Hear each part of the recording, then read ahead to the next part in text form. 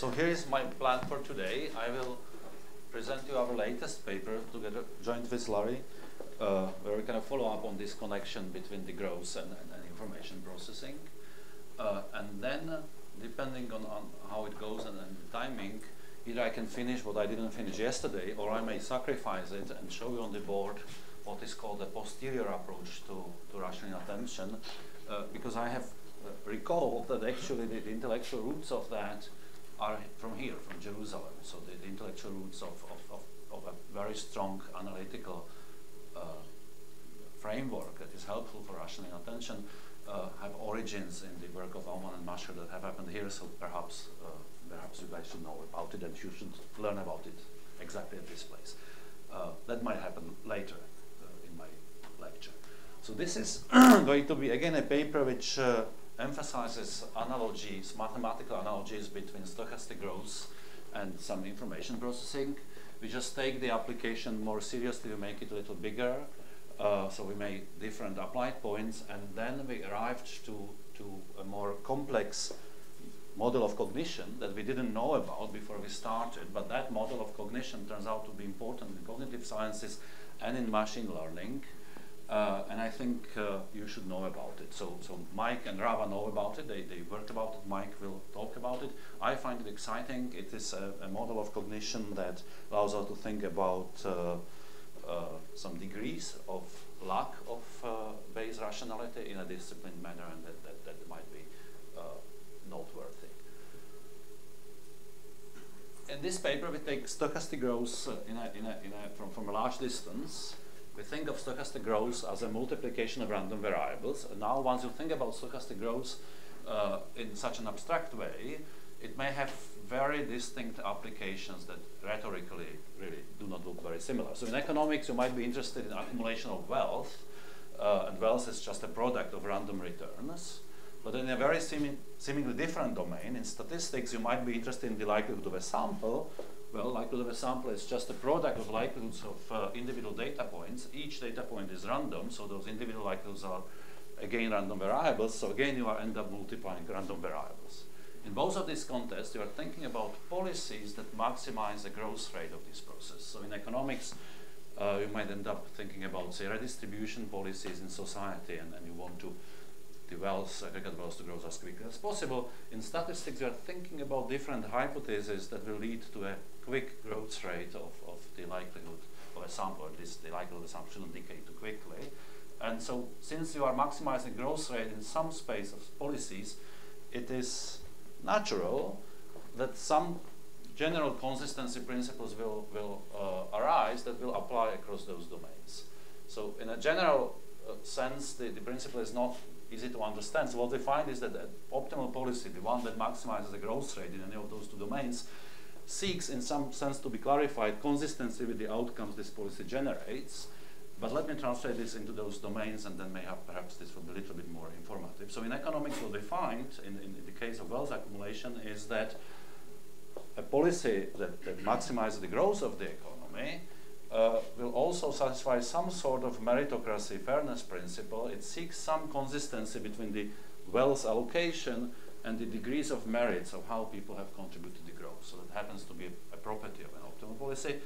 In the area on the boundary of statistics, cognition, and machine learning, which is sometimes called predictive coding literature, it's been understood that systems which are well adapted to process sensory information, predict sensory information, and try to predict those as consistently as they can, given some restrictions. These things turn out to be mathematically equivalent. So I will start with kind of an applied economic questions. Again, we will pretend to be macroeconomists. Once I will formulate the main result, then I will start to talk about the reasons behind it. The paper turns from applied macroeconomics to information theory, and that really is a bridge to get me to the cognition. I'm most interested in this part. This project was a random path for us to understand an influential cognition model from outside of an economics. So this is where this is the part of the talk I'm looking forward to. But let me start with macro. So be there a finite set of individuals. This time, again, time is discrete. And the social planner would like to maximize the growth of this economy, and the tool that the social planner will have will be redistribution of the wealth. So at every evening of every period, the social planner will confiscate all our wealth and redistribute it in the morning of the next period according to a policy that we call an allocation, which is just a probability distribution on the set of players. And an allocation says that Tomáš will get 2/3 of the wealth, aggregate wealth in the morning, and I will get only 1/3. So in that case, the distribution will be 2/3 for Tomáš, 1/3 for me. It could be any such distribution on the set of players. Now, across the day, across every day, both Tomáš and me are productive, and our wealth that we have gotten in the morning is multiplied by some returns, and these returns are heterogeneous across people. So the function of return that determines what the return of Tomáš and me may be different, depends on our names, but also depends on some random shocks. So maybe Tomáš is more productive. On usual day, there might be occasional days when I get a shock that is better than of the Tomáš. This parameter is, again, a random variable I distributed from some objective distribution known to the social planner. Yes, so this is a macro shock, but since these functions can depend on the macro shock in any way, it is, for example, possible that our returns are correlated or not correlated. This is all allowed by this setting. Good question. Thank you for the question. So the problem of the social planner then is to choose an allocation, this redistributive policy, from a set of feasible policies. So it might be the case that social norms entitle Tomáš to the 2/3 of the wealth, or maybe the social norms prevent the social planner from too unequal redistribution. Whatever such constraint you want to think is natural, you can formalize it by some set of these allocation policies that are feasible to the social planner. Within that set, for any given day with the shock omega, that allocation policy, Mr. I gets this much in the morning, this is her return, you sum up across people, this is the aggregate return, logarithm turns it into the growth rate, and because the shocks are random, you take an expectation, and this is the long run growth rate of the society. This is what the social planner would like to maximize. So that's the social planner's problem. This is a bit of a simplified setting relative to the paper. From the applied point of view, it's important to endogenize the returns, because if I reallocate a lot of wealth, this might have implications to incentives. Maybe those who are redistributed from will not work as hard, so maybe these returns should be endogenous, and they are in the paper. Let me keep them exogenous for simplicity in this presentation. I'm one slide away from the main result in this applied part of this paper, where the main result says the policy that maximizes the growth rate necessarily have to be also the most fair policy, in a sense that it minimizes a wedge between some notion of merits that those individuals have and how much wealth they get. So to formulate the result, I have to define merits. So here is a definition of merits that will work for the result. I will just pick up $1 from aggregate wealth at a random period. And yes? Not sure the microphone works when something turned off. It did, thank you. So maybe I'm playing with the bottom in the is it now better? Okay, thank you. So here is how I define this merit distribution. I pick up $1 at a random period and ask who has produced this dollar. It's random. And sometimes it was Tomáš, sometimes Rava, sometimes me. And the probability of me or any of these people producing a random dollar from the aggregate wealth at a random period is how we define the merit. So what is it? Given shock omega, Mr. I got this much in the morning. This was her return, so this is her wealth in the evening.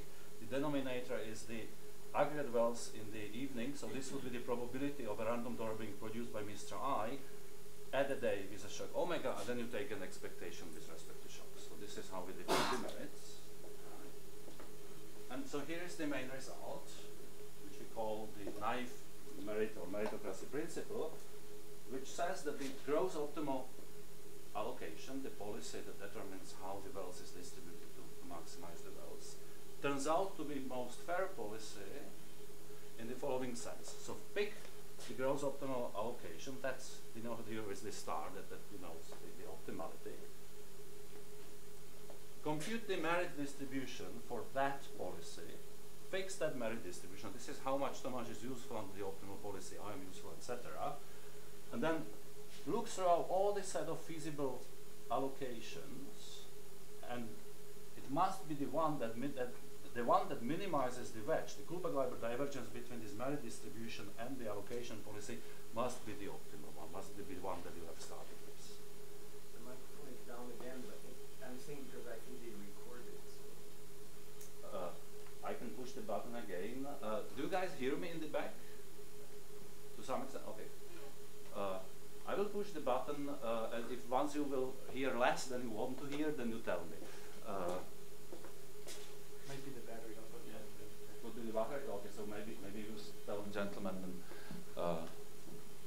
So let me emphasize, there was nothing ex ante in the problem that would be saying that this wedge should be minimized. The actual motivation of the social planner is to maximize growth rate of wealth. It is a necessary condition of an optimal allocation that it also somehow tries to minimize the wedge between the merit and who gets what.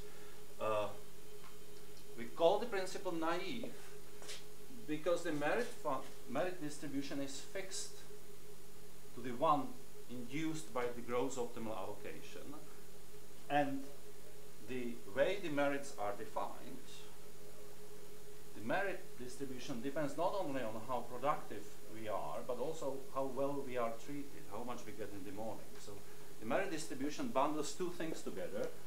So somehow the mics go on and on. All right. Sorry. No problem. So let me go on shouting, and then we will get to the new technology.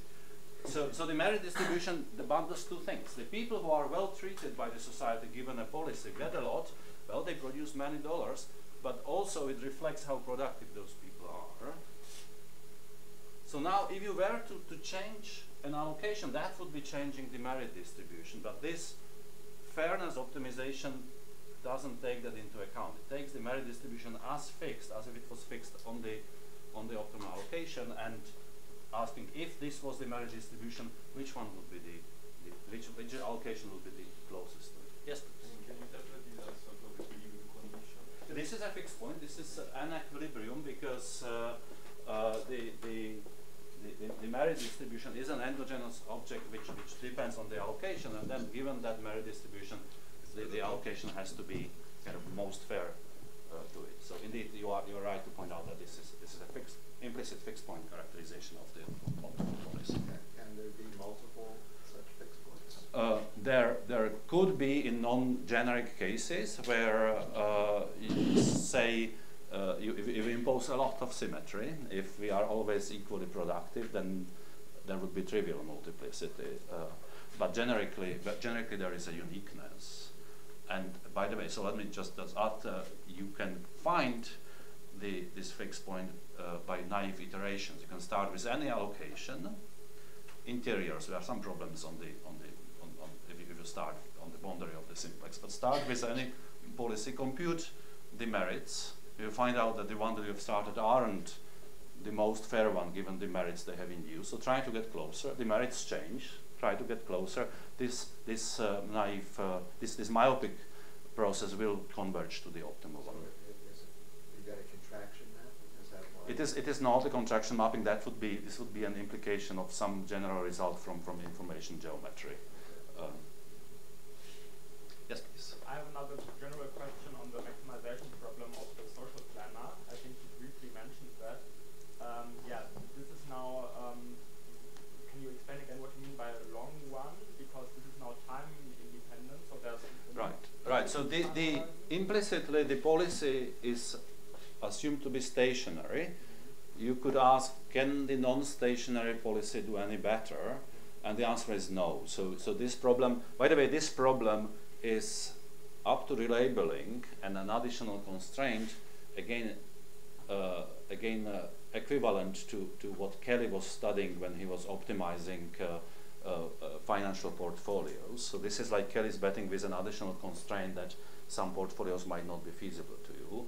And so they understood very well why this objective might be a reasonable objective, And they have a result which we extended for the existence of this constraint, saying that even if you are allowed to do something non-stationary, given that the shocks are RID, the stationary policy happens to be the optimal one.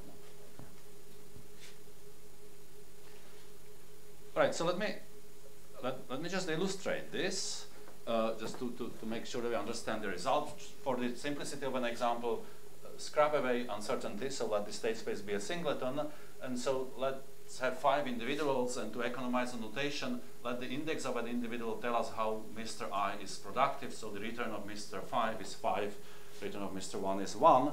Of course, you would give everything to Mr. 5 if you were to maximize the growth rate, if you were unconstrained, so to make it non-trivial. Assume that there is an inequality constraint. The social planner cannot make the society very unequal. This just says, this is an entropy function, this says that the allocation has to be close enough to uniform. This also is equivalent to an applied inequality index called Thiel index. And we set it up because then this problem becomes tractable. The gross optimal allocation would give a lot to Mr. 5, but not everything, because you also need to control this extent of inequality. So even unproductive Mr. 1 gets a tiny bit every morning. Then given how much these people get in the morning, you can ask how much they contribute to the growth. What's the probability that a random dollar has been produced by Mr. 5 or 1 or anybody else? That will be another distribution, a bit more steep than the allocation, because Mr. 5 not only is very productive, but also treated very well in this society. So he produces a large share of dollars. So this is a bit of a more unequal distribution than the blue one before. And then given that merit function, you can ask, okay, so if those are the contributions of the people to the wellness of economy, which allocation would be the most fair? And the unconstrained one would be the same as this one, but that's not feasible because this is too unequal, and the constraint was binding. So you can ask, within the feasible allocations that satisfy this inequality constraint, which one is closest in terms of Kullback divergence to this one? You compute that, and the theorem tells you that the closest one must be the blue one which you have started with, the one that maximizes the growth rate. That's the result. So with that condition, with the not allowing the Q to be completely peaked, then you maximize over any Q. You don't have to choose a capital Q. Right. So once the result says that once you have computed this merit distribution, you optimize across any allocation functions denoted by Q that satisfy this constraint. Yeah, but before your Q was part of a set which you have your curly Q. Yes, And yes. So that set. Yes, okay, exactly. That so that set is all Qs that satisfy this constraint in this example. Thank you for clarifying the question. Yes, please.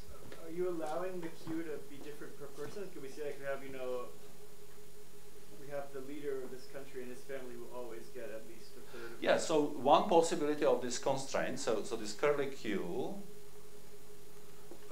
could be of a form that we have a very important person in the society, and it is understood that this person has to get at least this share of the wealth. That would be one.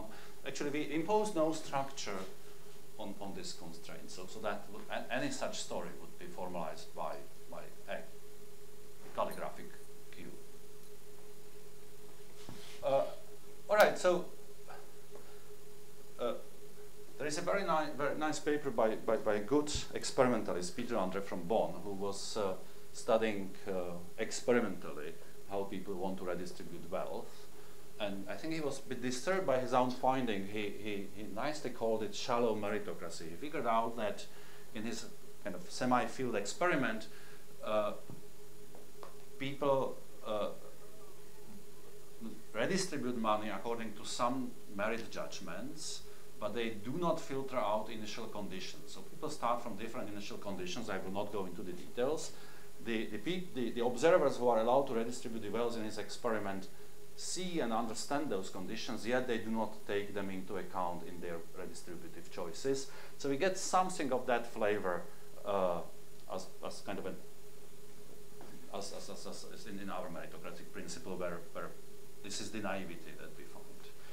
Let me point out that because it is a fixed point, as we discussed, our model implies sensitive comparative statics. So if Rava's productivity goes up, his merit goes up. That means that he will get more by the social planner if the social planner is trying to maximize growth. But that increases your merit again, because the merit reflects not only how productive you are, but how well treated you are.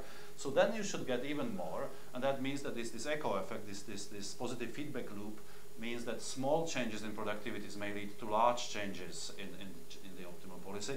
Translated to finance, this means that if you are optimizing the portfolios to maximize the growth rate of individual wealth, and there is an exogenous shock to the probability of returns of these portfolios, you may react quite a lot. So you may look like, to a naive analyst, as you are overly sensitive to the shocks in your management of portfolios.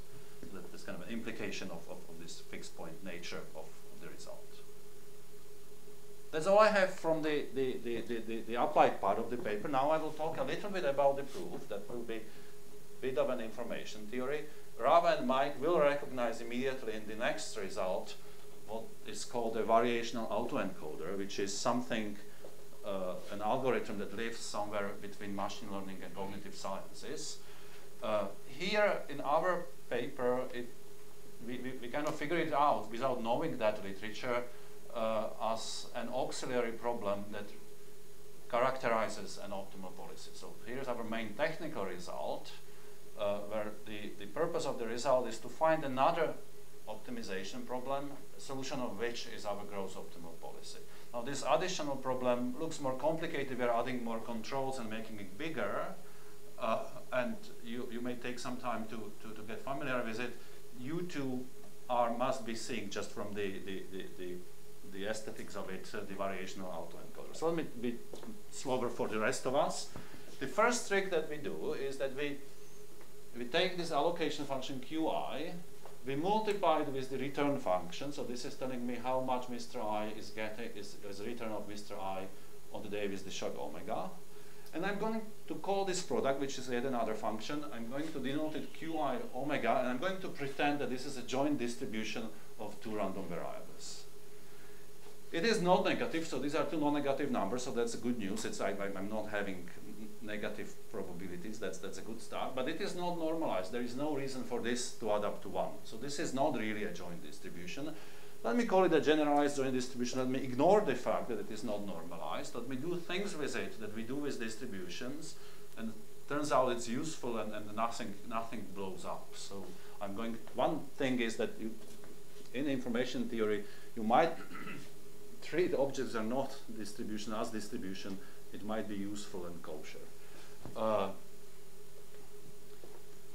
So the result says that the allocation Q star maximizes the growth rate if and only if it also solves some bigger problem, where the bigger problem has an additional control. There is some other joint distribution that we haven't seen yet.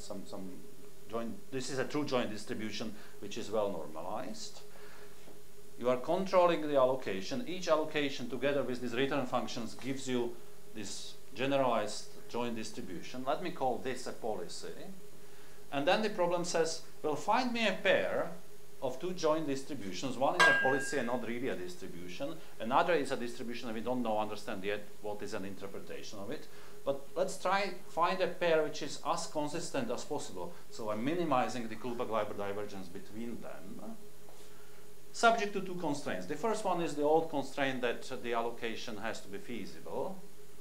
The second constraint says that this new distribution that we don't understand yet has to agree on the margin when I marginalize this with respect to I with the prior distribution of the shocks. Now if you do this, if you solve this problem, it spits out the optimal allocation, and additionally this other control variable, this other random variable, will spit out the merit distribution. So if you take the optimal P star I, you marginalize across omega, what you get is the merit distribution that we had before. And that's the technical result. You probably don't understand it well, and I will try to give you an intuition for what this object might be. And then once we are done with it, then actually I will reveal that this doesn't have to be anything about the growth. It might not be about wealth. it might be a model of cognition, or actually it is a well-known model of cognition, which is not well known in economics and should be well known in economics.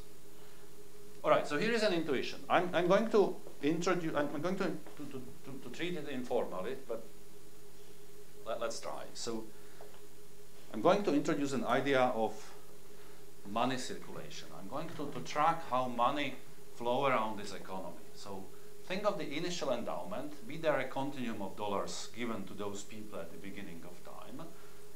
Take $1 from that initial endowment, that's like an infinitesimal part of the initial wealth, and let's call it the mother of a dynasty of dollars. So I always wanted to be a biologist, so I always, we end up working with papers inspired by biological consideration. So each initial dollar of the endowment is a mother of a dynasty, and this mother is going to have kids. So when they are in the hands of Mike, and Mike had a good day, so at that particular day, the dollars of Mike's are multiplying. I'm treating that return as the dollar that Mike is holding as having kids, as having offsprings.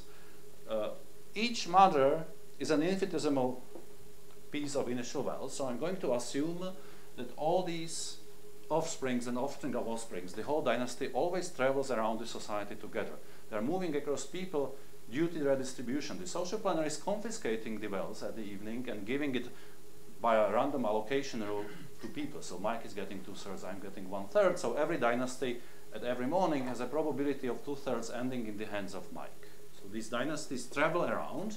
They get to multiply. If they are in the hands of Mike, where the Mike has a good day, then they multiply a lot. Sometimes they're in my hands, I might have a bad day, and they don't do that well on the particular day. So now consider a finite horizon and define a path of a given dynasty, there is infinitely many of them, as an empirical distribution that tells me how often, given that finite horizon, they have been in the hands of Rava, Mike, or me, and how often they have experienced a particular shock. Most of the dynasties in the long run will be in the hands of Rava or me or Mike.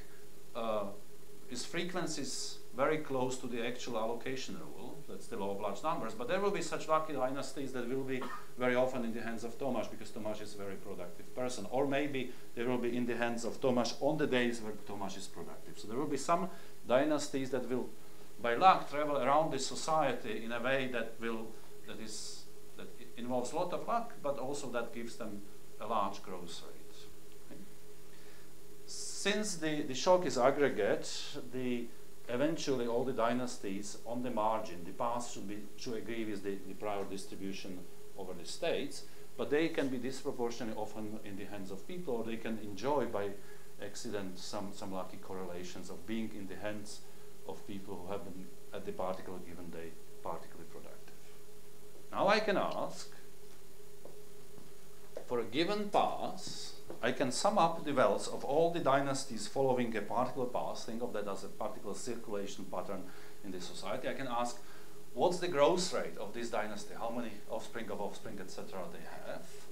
And it turns out that the growth rate is given, it's the minus of this Kullback-Leibler divergence. So because this is not a generalized distribution, this can be a big number, a small number. So it can be Kullback-Leibler divergence with this is generalized distribution can be negative, so this can be the minus can make it into a positive number. But the spirit of the message is that the dynasty, the paths that are consistent with the policy generate a large growth rate. So those dynasties that kind of move around the society in a way that is close to the policy grows quicker. Now, what is the total aggregate wealth of the society? Is the sum of the growth rates, the sum of the wealth of each path. So I'm now summing up exponential functions. Again, when you are summing up exponential functions, you can forget all of them but the one with the largest growth rate. So that one will dominate all the others. So what will happen that the growth rate of aggregate wealth, it grows at the rate which is just maximizing this with respect to the path. So once you fix the policy, let me flip back to my result. Once you fix the policy, the growth rate of the society will be the one that maximizes the minus of this, or that minimizes this. And then since I can also choose the policy, the growth rate of the society will be an outcome of the optimization across those two objects when I'm trying to kind of maximize the consistency of those two objects.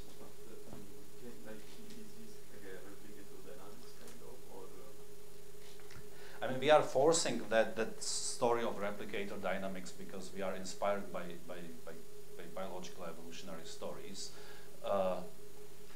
What we have done is that we have some stochastic growth rate. We have decomposed that into many stochastic growth rates with different long-run growth rates, and then we say, well, it's the one with the highest growth rate that kind of dominates, and this is what we are doing. So yes, in some sense, it is similar to ideas with replicator dynamics, but it is a different framework. It's not entirely the same.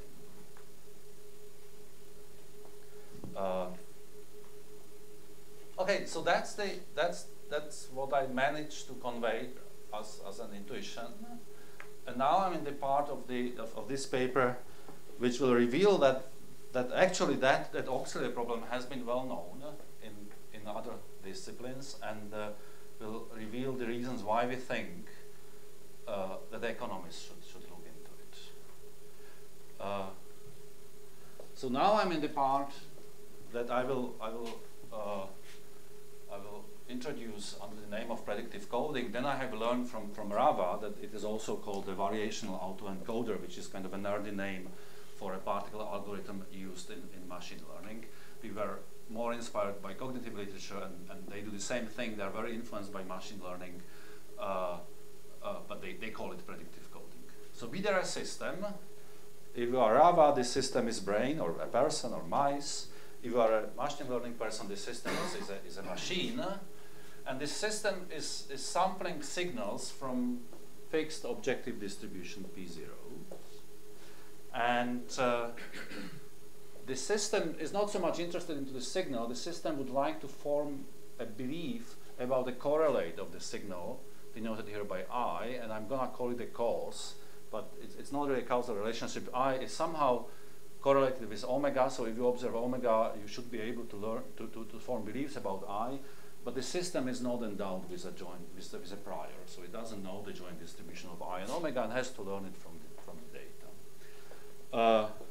Let me, for simplicity, assume that the system knows the likelihoods for each I, for each cause. Sometimes this is called a latent variable. For each cause, the system knows the conditional probability distribution over omega.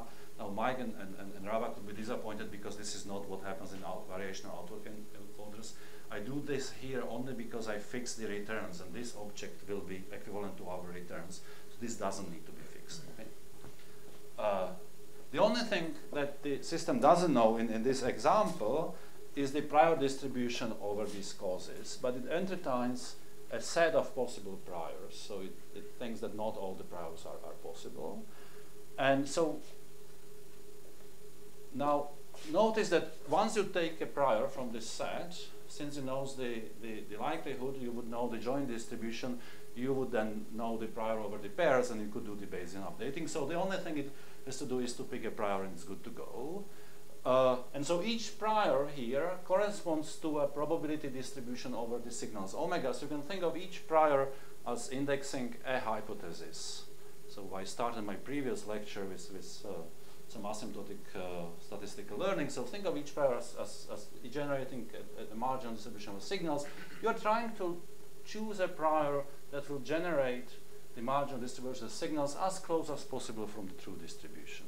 Or at least this is what you would end up doing if you are a maximum likelihood estimation econometrician and you observe a lot of data, or a Bayesian statistician. So the system is going to choose the best fit, a prior from the set of priors that it deems possible, that minimize the Kullback-Leiber divergence between the objective signal distribution and the induced signal distribution. This is what is assumed in machine learning. In fact, a person working on misspecified learning would think of this as being a result. So this is an asymptotic outcome of statistical learning. The machine learning literature doesn't bother to relate to those other results. They would just say that the system tries to minimize some measure of surprise, and then they would hand wave and say that this is a measure of surprise. It's not an easy exercise to read machine learning papers, I must say. Now, once the system would do that and would pick up a prior that kind of fits the data the best, the system is good to go, could form the Bayesian beliefs. So given the signal omega, it would now form conditional belief about the cause, and this is what the system was really up to. This is what we wanted. So this is how we economists would think about it. And when I spoke about it with Rava and first time presenting, he would say, no, no, no, this is not how it's being done, because Rava comes from machine learning. And so this is how it's done in actual machines. So I tell you how it's done in actual machines, and then the cognitive scientists hand wave and they say that this is also how it's done in a brain, it's a model of a brain. So those literature would say, well, this is intractable for two reasons. It's difficult to find this best fit, and it's difficult to Bayesian updating. This is computationally difficult, and they say, just since it's a cognitive model, how should we think of this assumption of people knowing all the likelihoods? Right, so this is a simplifying assumption that I have done. It helps me to simplify some result I want to show you, and it fits the assumption that the returns in my corresponding macro model were fixed, but in fact, in the paper, we allow for the returns to be endogenous, which then corresponds for the system not knowing those likelihoods. Then what happens is that the system considers a set of joint distributions that it deems feasible, and is choosing from that set of joint distribution the marginal distribution of signals is closest to the true distribution of the signals. Right. So the mathematical answer of this is that the system doesn't need to know that this is an example. Thank you. All right. So this is how those other scientists do this. They would say, so what I'm going to introduce will lead to an equivalent solution of the problem that I have set up. So I'm not setting up something. It will look very different. At the end, it solves the same problem. So they would introduce two models. One they would call a generative model, and this is really the joint distribution that we have been talking about. This would be the product of those likelihoods and the prior. So this is like an internal model of this system of how it conceives the causes and the signals are jointly distributed out there in the world. But then these other scientists, they introduce another model which they call a recognition model, which is yet another distribution of a joint distribution of I and omega, denoted here by P. And this object kind of formalizes how the system interprets the signals. Now the system, upon observing any signal omega, is free to form any belief it wants, any conditional distribution of the cause given the signal. So the system is allowed to believe whatever it wants, but it's sampling the signals from some objective distribution. So in the long run, the sample of the signals the system will be experiencing must agree with the prior. So there is a constraint on what is called a recognition model, that the joint distribution has to agree on the margin with the prior distribution, but otherwise it's allowed to be arbitrary. So the recognition model kind of summarizes the sample of the signals the system experiences and the beliefs it forms. The generative model is kind of more anticipatory system that tells us how the system perceives the outside world. Those are two different joint distributions. But, and this will be the next slide, a good pair of such joint distribution is, in a sense, to be clarified, as consistent as possible. Okay, so here is a result from machine learning, which is, by the way, I mean, we perhaps not very modestly call it a corollary of our result from the gross part of the model.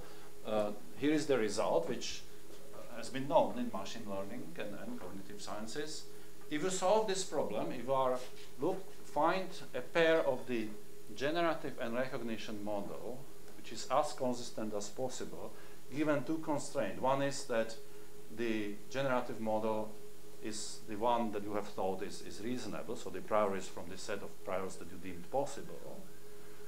The recognition model agrees on the margin with the true signal distribution, because the recognition model kind of encodes how you are sampling the signals. And if you find such a pair that minimizes this Hilbert-Leiber distance, then it spits out two interesting objects. The margin of this generative model, when you integrate over omegas, will be the optimal prior, or this will be the optimal generative model. And the recognition model, the conditional distribution in the recognition models are correct Bayesian posteriors formed under the generative models. So this thing solves two things. Kills two fly, what is it called? Two birds with one stone. It finds the best fit and also solves the Bayesian updating, where the Bayesian updating is not here done as an exercise in algebra when you plug it into a formula. It's an outcome of an optimization. Yeah, just this thing that you say proven by variational arguments in machine learning, it's just that this and the other quantity are related by the Kullback-Leibler divergence on the posteriors, which is always positive. So it's Right, like yes, one line. yeah, correct, yes. So the way it's being proven in machine learning is that there is something like a chain rule for Kullback-Leibler divergence. When you have a chain rule of two-joint distribution, you take the divergence of the margins and of the conditional ones, and then this will be the one-line proof. We have arrived to it through the Gross process, so we are kind of having slightly different intuitions for it. So I'm not saying that there is anything wrong with the alternative proofs, which is in those other traditional approaches. It's just that we by a series of accidents stumbled to a different path that leads to this result. I'm puzzled. I'm missing something about the interpretation. Why does the system need two different distributions? What purpose does each serve?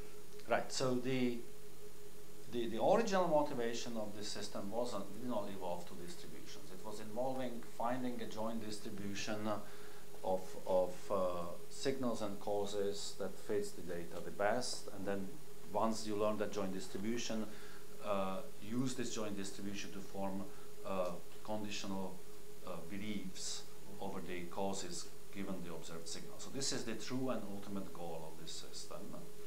The statement is that if the system instead is training two distinct models, where models here refer to joint distributions, is doing an exercise that minimizes the Kullback-Leibler divergence between those, then the solution of this problem that looks quite different will inform us about the solution of the original problem of our ultimate interest. So the solution of this problem, this optimizer will give you the model that you have been really interested here in, and this optimizer, the optimal control, will give you the correct Bayesian updates with respect to this model. So in fact, we know how machines operate because people program them, and this is how they do it. They train two distinct models, and they are kind of maximizing some sort of consistency. This is numerically, turns out to be, for reasons that I don't think I fully understand, I understand partially, this turns out to be numerically much easier approach than the direct attempt to solve this problem. So this is... The reason is exactly because of the term that is the difference between this and the other involves the posterior, so you have to invert Q, and that's just an integral that you cannot do. Yes, so to the extent I understand it, Bayesian updating is difficult because you have to find the marginal distribution. So you have suppose you have some model Qi omega, you would have to compute the marginal distribution of Q omega that involves an integration over all i's.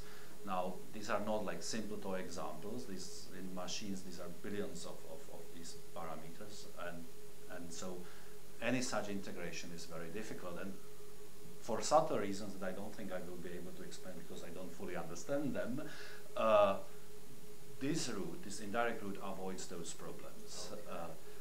There is some evidence that Rava would know much more about, that the information between the upper parts of the brain and sensory information is a two-way traffic, that the brain does form some anticipation, and then the eye, once observing the stimuli, doesn't have to convey full information because the brain anticipates part of it. The eye is then sending, or the retina is then sending only the surprising part of the information. So by forming the anticipations and then by informing the center of the brain only of the surprising part, we are kind of minimizing the traffic between the eye and the brain. This is my layman understanding of why this approach also might somewhat informative of some biological processes happening in the brain. And so the reasons I find this noteworthy is that first it takes Bayesian updating seriously. Here it is an outcome of an optimization. For us it's an outcome of an algebraic formula. Now in the real machine learning they would put in more constraints. They would perhaps say that the only thing that the machine can believe are Gaussian beliefs. So maybe the machine can be constrained into Gaussian posteriors.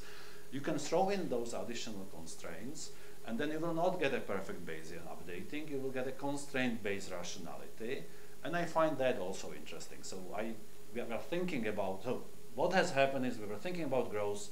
We have arrived here. Now we are surprised. We have learned about this kind of machine learning model, cognitive model, and now we are trying to take the cognitive part of it seriously, and we are thinking about it. But that's an X project. So I'm just reporting what we have learned, and I invite young people to think about it because I think it might be an interesting area to look into.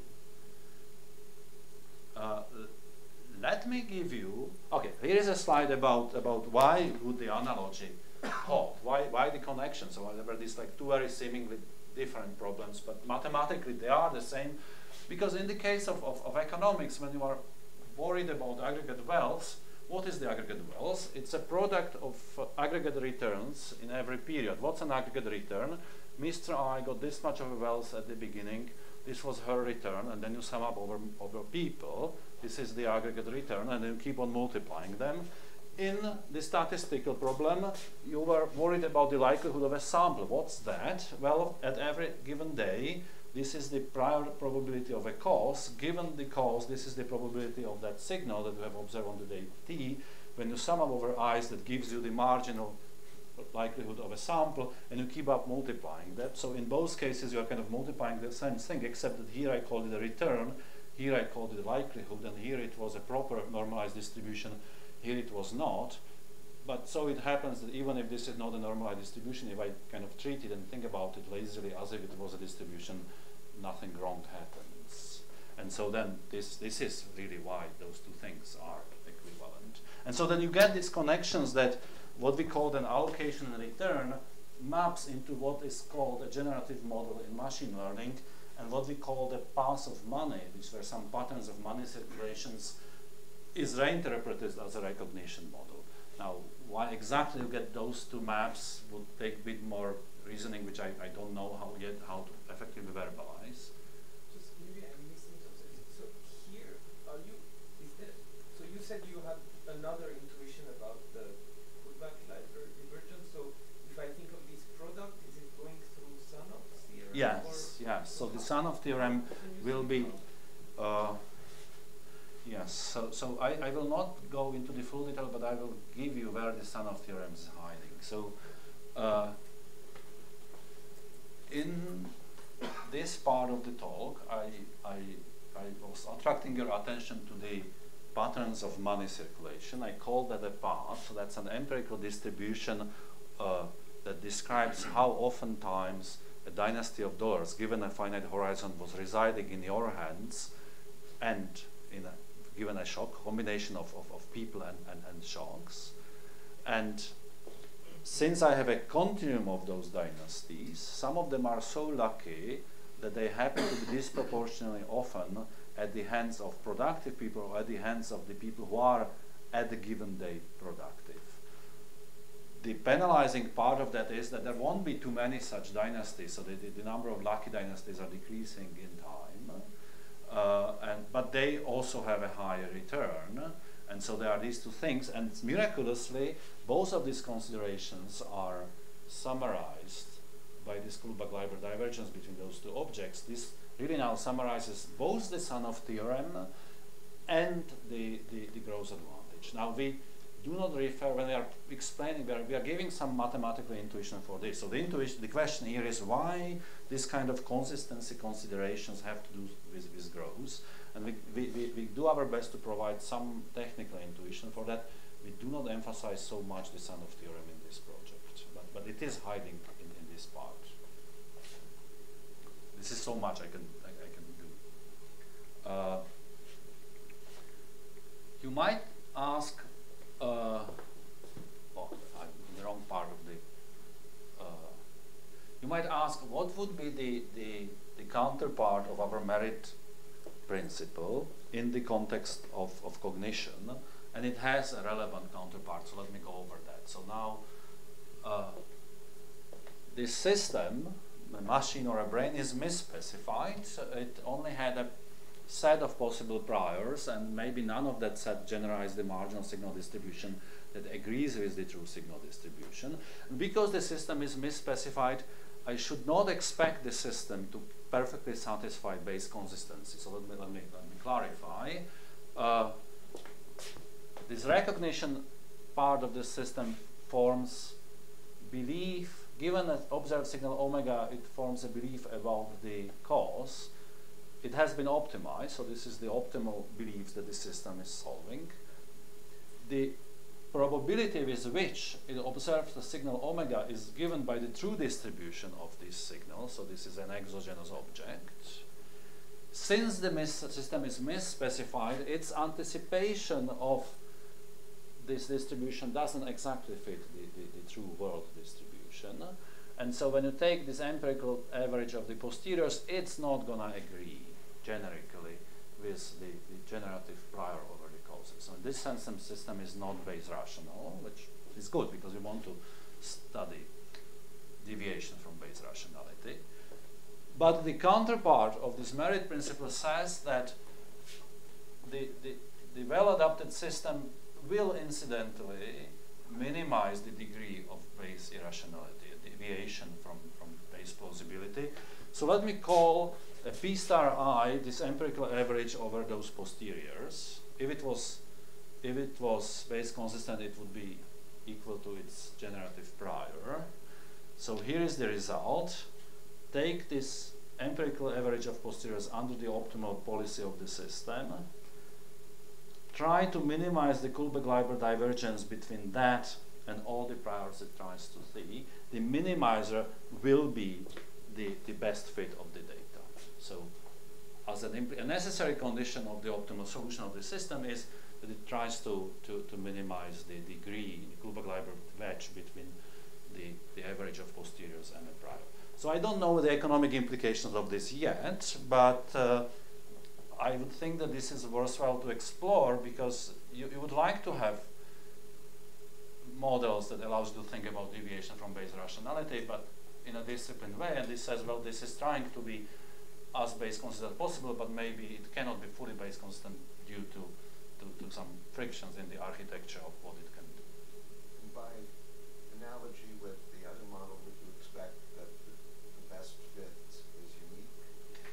Yes. Generically, this will be unique. Well, so there might be so one thing which I think we are pretty bad as economists, we don't really take seriously the very high dimensions of these problems. We oftentimes our intuitions are formed by these toy examples. In this machine learning, they really think very carefully about these billions of parameters. So now I'm starting to get nervous with my answer of who knows what happens if we have like some very big differences between the dimensions of the causes and but okay, I'm not sure what high dimension, if there's a zero matter. Yes, so it probably will be unique even with dimensions, but then it might be very many other solutions which are almost approximately optimal. So then the uniqueness will become a bit of an empty statement. That might be the relevant worry.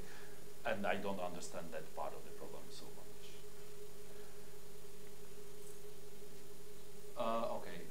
That's all for this part of the talk, and I don't know. So I started oh, I'm almost out of time. Is that No. It's to 10:30. Ah, 10:30. Very good, very good. So, all right. So we did something about the economic growth and stumbled upon what is called the predictive coding and variational autoencoder. And in the process of it, we got more excited about this, and that we hope to be a follow-up project.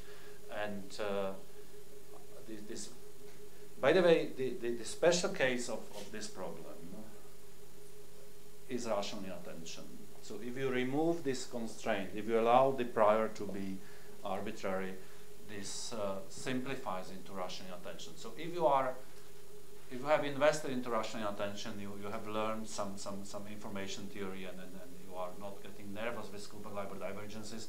This open you the path to these models, and you might have a comparative advantage of studying it. Okay, let me. But where is the rational attention the utility function, or where is it? Okay, where is the utility function? Okay, very good. Good question. Let me call the log of a return a utility function, and then it becomes a rational attention.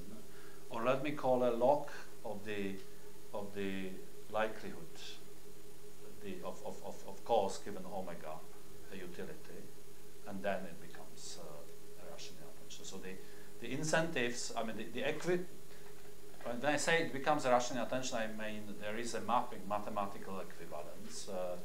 The analog of incentives is hidden either in those returns or in those likelihood functions. Okay, so you would have to look a little bit for recognizing the rational attention.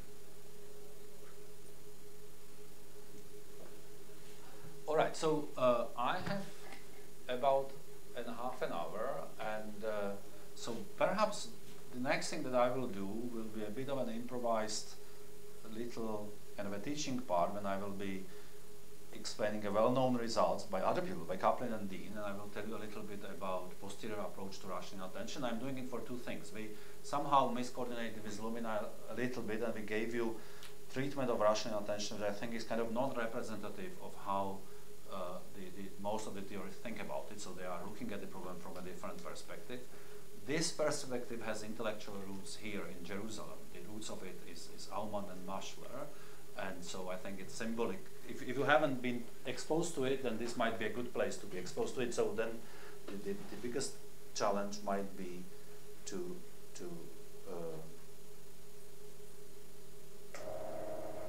control this system.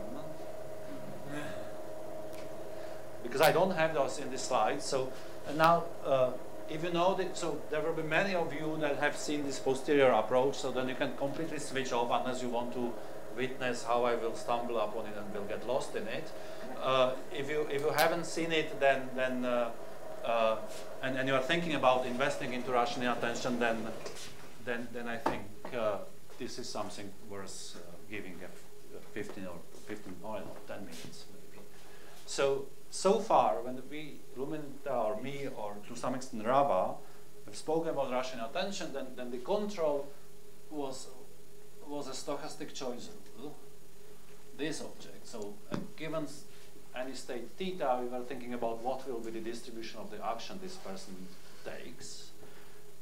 But now when you give me this object, together with the prior distribution over the states, then I can as well compute a posterior belief that is a conditional state distribution conditioned on the event that you have chosen an action. Let me denote those posterior beliefs by QA, and let me, for a pedagogical reason, assume that the state is binary. I'm doing that, there's no deep reason for that, but what it binds me, that once the state is binary, then a belief is just determined by a probability of given, say, to the high state, because then the probability to the low state is just 1 minus that. And therefore, I can identify the posterior belief just with the posterior probability you assign to the high state, and so this becomes a real number between 0 and 1, an easy object that allows me to draw pictures. So a posterior information structure would be a specification of what kind of a belief you hold upon choosing any given action, together with a probability distribution that tells me how often you choose any given action. That is, it's a probability distribution over posteriors. So this is a whole system that indexes across all the actions. So it's a distribution over distributions. Right. Now, you are base rational, unlike the system before, and so you have to satisfy, it turns out that you will satisfy what is called a base plausibility condition, which says that if I take an expectation, let me write it as a sum over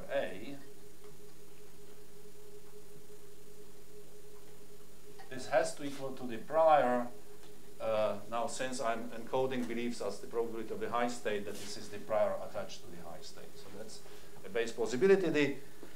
The intuition, this is for students really, the intuition, verbal intuition given for that is that if this was not the case, if you were systematically updating upwards or downwards, then you are knowing something ex ante, and if you know something ex ante, you should also kind of incorporate it into your prior beliefs. Now that's just a verbal intuition. I mean, if you take the base formula and do some algebra, you get it.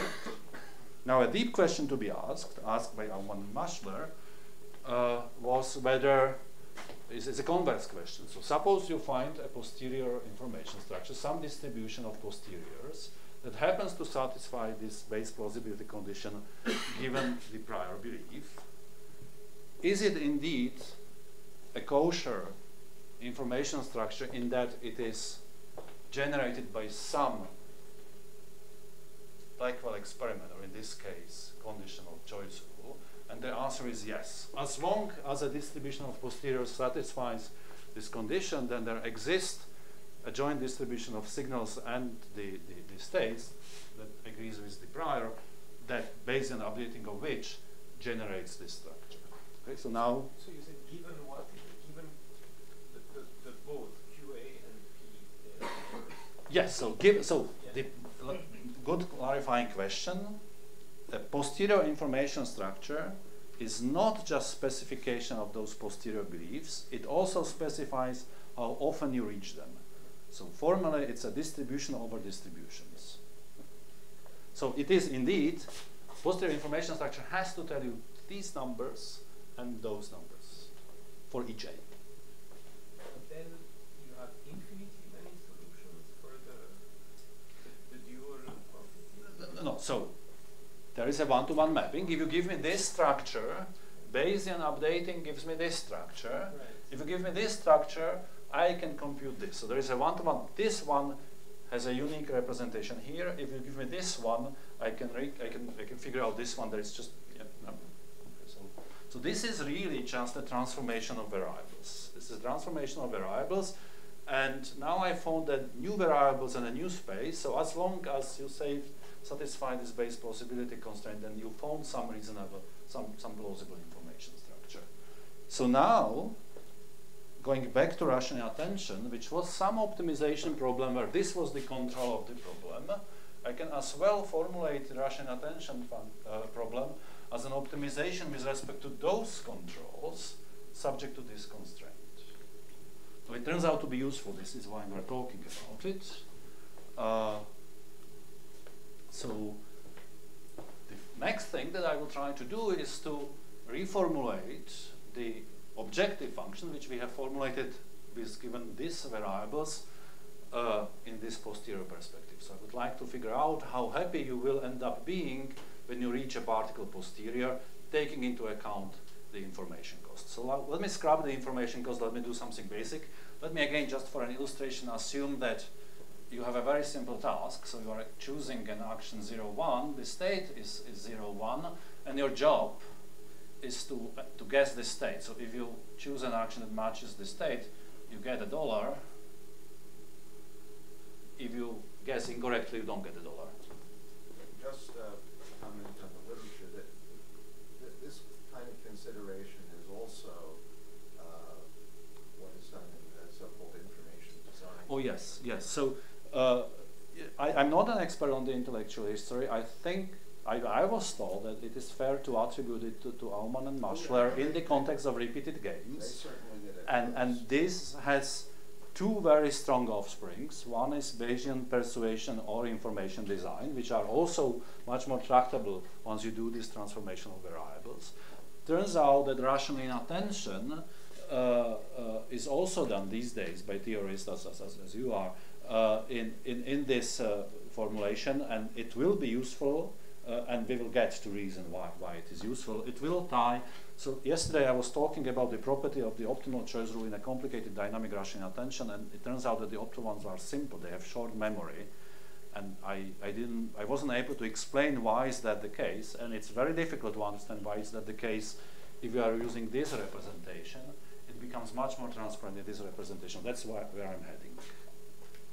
So I want to first understand how happy you are upon reaching a particular belief. So let me draw a first picture here. On this axis I will have a belief that's a probability assigned to the high state, so something between 1 and 0. And let me assume that for some reason you stubbornly take action 1. So if you believe that the state 1 is completely sure, then your payoff will be 1. If you assign probability 0 to the high state, but for some reason you have announced the high state, you are getting an expected 0 payoff. Your payoff is linear in your belief, so your expected payoff as a function of your belief will be a straight line for a fixed action. Now, if you are taking an action 0, then you would be getting expected payoff 1 if you assign 0 probability to the high state and other around, so you would be getting this expected payoff. Now, of course, you are allowed to choose an action. So given a belief, if your belief assigns more than half of a probability to the high state, you choose action 1. If you assign less probability to the high state, then you choose action 0. So your expected payoff, once you optimize the action, will be given by the maximum of those two lines, or hyperplanes in general. In general, you would take a maximum over some hyperplane, so you would get a convex value function. So it's a v as a value function, but also it looks like a v in this case. But this is the value function which only tells you your expected physical payoffs. We are also worried about the costs. So let me remind you that you are paying, let's start with the entropic cost. So you are paying this mutual information between A and theta, but let me remind you what it is. It is a difference between the prior entropy and the posterior entropy. Since the posterior is random, I have to take an expectation here. So writing it up together, your total objective is then an expectation over the posterior, because the posterior that you reach is now a random variable. The value function tells you how much of a physical payoff you get if you a posteriori optimize your action upon you reach the posterior. And then I have to subtract this, so it's minus the entropy of a prior plus an entropy of a posterior. And here I close the bracket for the expectation. Now, you don't control the prior. This is a constant for you, it's an exogenous thing, so you shouldn't worry about it. You can as well ignore anything that you don't control. So the objective is really a simple expectation over posteriors, where we're maximizing this with any distribution of the posteriors subject to base plausibility. This is what has become from rational attention. Let me plot this function. What was an entropy? What is an entropy? It's kind of a Hill function.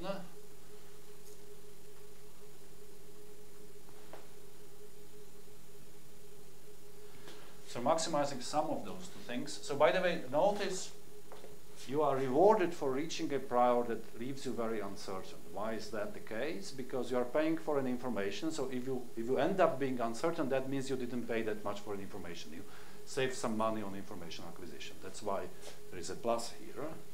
So once you sum up those two things, you get an augmented value function, which won't be a nice function. It won't be convex concave. It will be this kind of a Hill function of this plus this.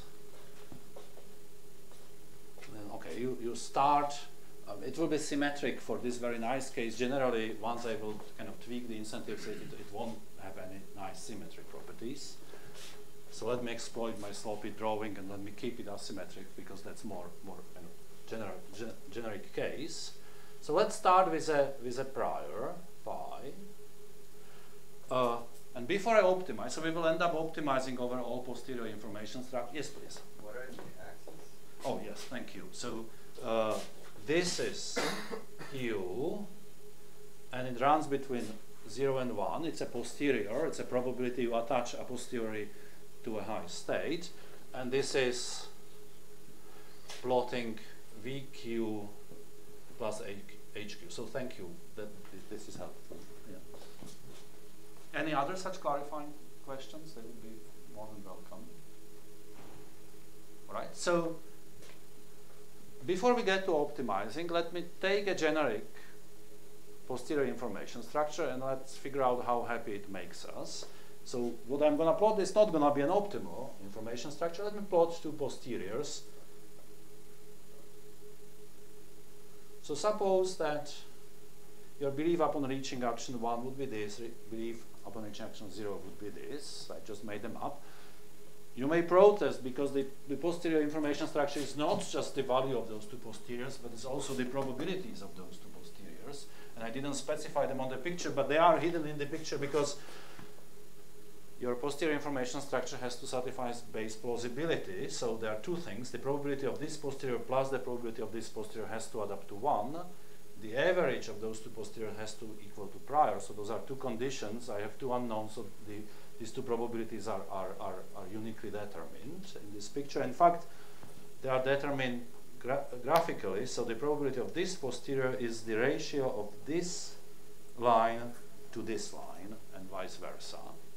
So this picture now actually depicts an information structure, understanding the base plausibility constraint.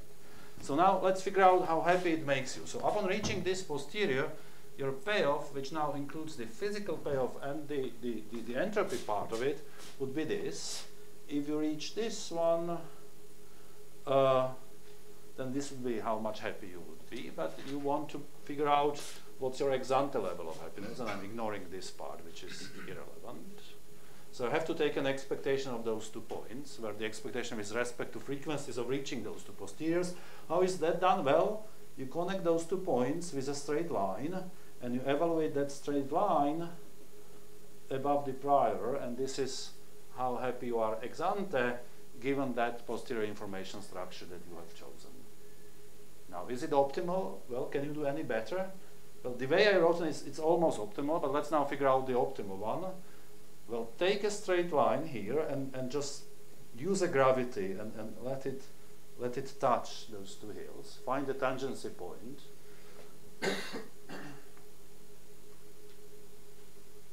This is a tangency. Let me cheat. This is a tangency point. And so then these two tangency points would maximize this quantity, would maximize how high this line is above the prior. And so actually that's the solution. Those two yes, please.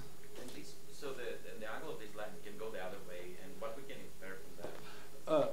If it goes, if it's leaning the other way around.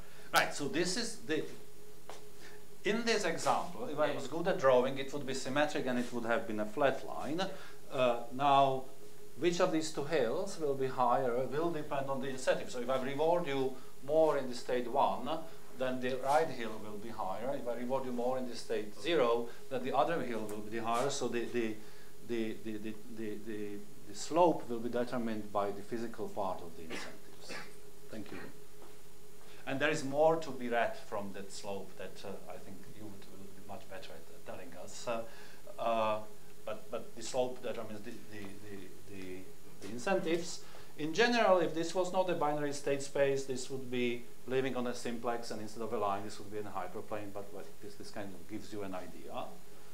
And so now I almost draw an optimal information structure. So let me pretend that this one is this tangency point. So let me put a star here claiming that it's optimal.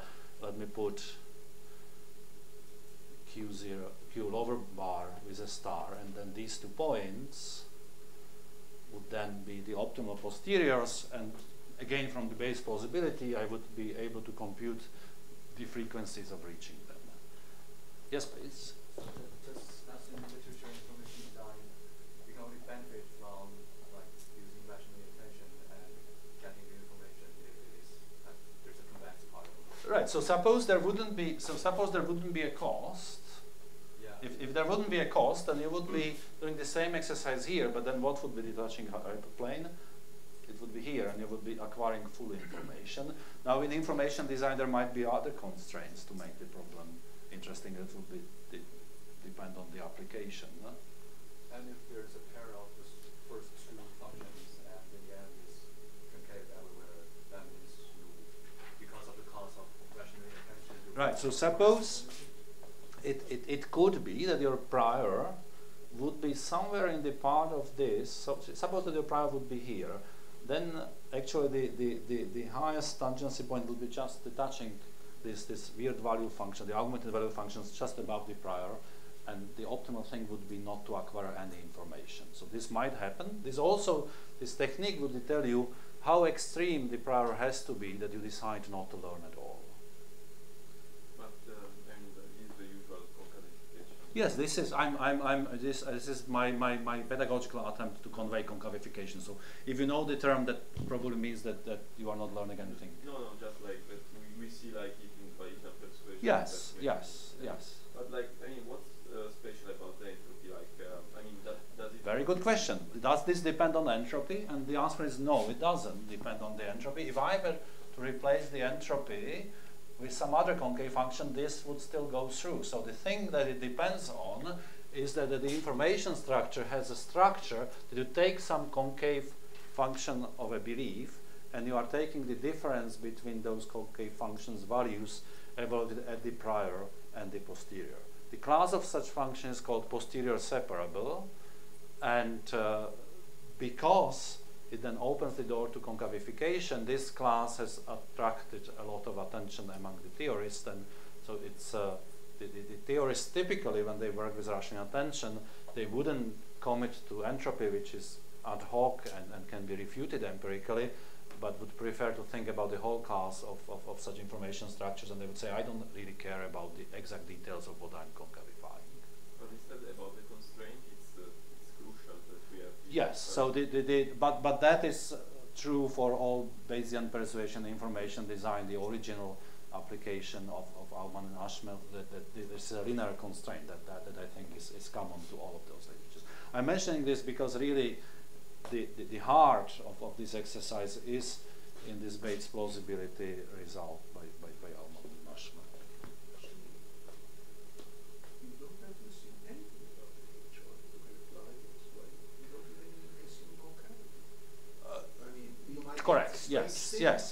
So you no, but the special structure is that it is assumed here that the cost of entropy is some average difference between two functions evaluated between the prior and posterior. That is specific, and there are many other costs that do not have that. Age, the function age.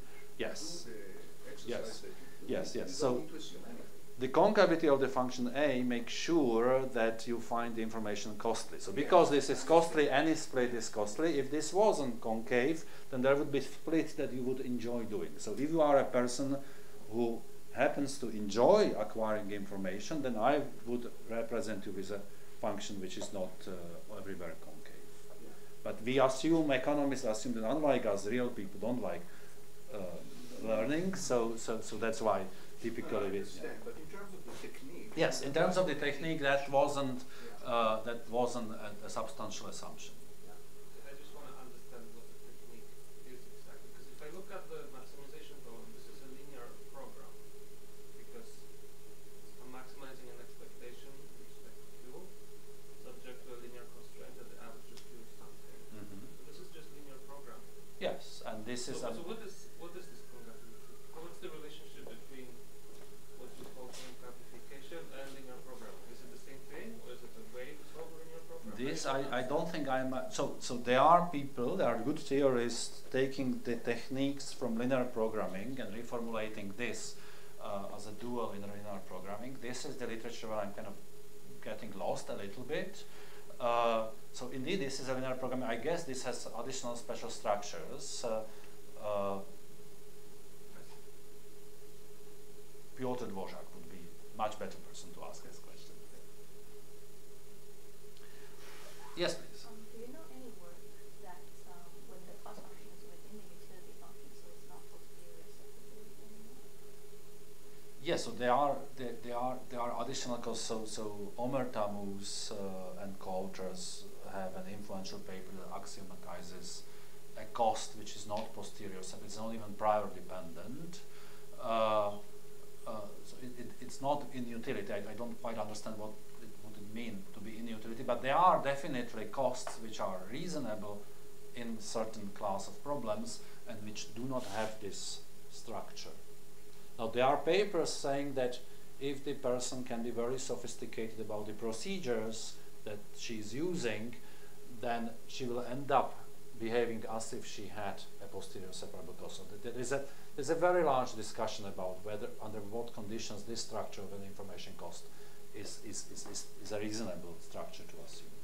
But the reason why this is important in rational attention is that it has strong implication to important comparative statics questions. So I have solved graphically this problem for this particular prior. Now I can ask, suppose that the prior was something else. Instead of this p, I would have a p prime. So let me index the rational attention problem by the value of the prior. And let me ask you, what's the solution of this one? And the answer is, well, the optimal posteriors have to be still those tangency points with the same hyperplane dropped from above. And so the problem with the same incentives but different prior will have a solution that splits that prior, apologies for using that jargon, into the same posteriors. Now, when I'm saying that, I have to be a little careful. What I'm meaning is posterior is a random variable here. When I say it splits the prior into the same posterior, what I mean is that the support of the random posterior is the same. Of course, the frequencies with which I reach those two posteriors have to adapt to satisfy base consistency. But roughly, once I know this support, I solve the problem. So roughly, once you solve it for one prior, you solve it for all the priors in the convex hull of those posteriors. Just to go back to Tomas' question, I mean, the result is the optimal payoff that you get is obtained looking at the minimal convex function. Yes. That is above. Minimal concave function, so that's why it's concavific. So I mean, you are, so once you take this original function, then you continue over this line, and then you go back to this function. That function is called the concavification. All right. Yeah, so minimal concave function that is above your objective function, and then your payoff is simply the value of that function at the problem. Now, sometimes it's very easy to say, to determine what that concave function is, so you get a quick solution. Or you can use this fact to study properties. Yeah, so the important property is what Kaplan and Deal have called a posterior invariance, which says if you are locally moving around the prior, you are getting the same posteriors. Now let me go back. Yes. Okay, so it also might be that these functions are sensitive to the choice of priors, and then this property goes wrong. But let me assume that this function is invariant with respect to the prior from which you have started. Let me go back to the dynamic rational attention that I have been emphasizing in my first lecture, because I think that's relevant for empirical work, for structural estimation. And I advertised the fact that the real empirical people, not me, enjoy the fact that the optimal choice rule that stems out of that problem is simple in that it has only short memory. It conditions only on the last action that you have taken, not on the whole action history, unlike what would have happened with an exogenous information structure, when you would have to go through a pain of condition. If you are tracking a Markov process, you would have to condition over a very long signal history. And the reason why that happens is that in the dynamic problem, when you enter a period, you are solving like a period-wise rational attention problem. Maybe you have entered with this interim belief at the morning of a period. The belief that you end up with at the end of the period is going to be again given by this concavification exercise, where these things would be kind of coming from a Bellman problem, so you would be this value function would be a bit more complicated, but some value function you concavify it, so the posteriors that you end up with are independent of the belief that you have entered the period with, and therefore you do condition on your last action, because that determines where this prior was and determines the frequencies with which you reach those posteriors. But otherwise, anything that happened before kind of disappears because you have reached one of those posteriors, and those beliefs are kind of the relevant summary statistics and do not carry over anything more. So I'm a bit sloppy with that part, but the key for having that nice property of the optimal rules being simple with short memory is this particular property, which then means that it is a robust property in the sense that it does not depend anyhow on entropy, unlike all these logical representations that Luminit and I were emphasizing. These are much less robust because they do depend on the entropic assumption, but the simplicity of the rule is something that just depends on this posterior separability, or uniform posterior separability. And so, okay, this was just an advertisement for and tribute to Allman and Maschler, and I think I have successfully exhausted my time, so that's good because I don't have to show you another model, and it will be too tired to it. So that's all I have.